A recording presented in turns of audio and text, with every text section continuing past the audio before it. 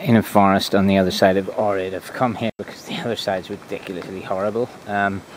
It's just full of scaffolding, half-built buildings, like almost like a custom-built tourist town. Yet this seems to sell itself to the world and as Macedonia's charm.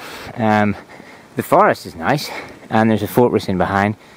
But as for these ugly cement-ridden structures that are half finished and look like they never may be finished, ones to avoid. Let's have a look at the fortress though, which could be slightly more spectacular than the church and the town itself of Ohrid, which is almost an anagram of horrid.